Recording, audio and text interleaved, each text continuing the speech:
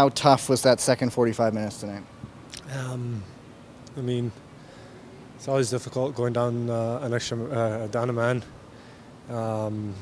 We made it hard for ourselves going down a man, and we had to battle for the second 45 minutes.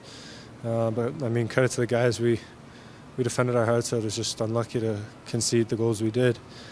And maybe with a couple of bounces, a couple of breaks, we could have got something from the game. But I mean, it's disappointing. I'm heartbroken, lost for words. Just, it sucks right now. How proud are you of that phenomenal effort that frustrated the U.S. for long periods of time?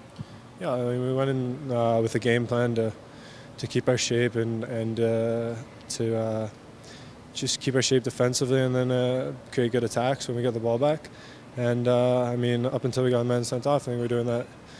They were frustrated. They didn't know what to do when going forward. And then, like I said, it's tough when you go down a man, especially when you have a whole half to play against a team like the United States. It's never going to be easy, but like I said, I'm proud of the boys. I'm proud of everyone playing their hearts out today to defend.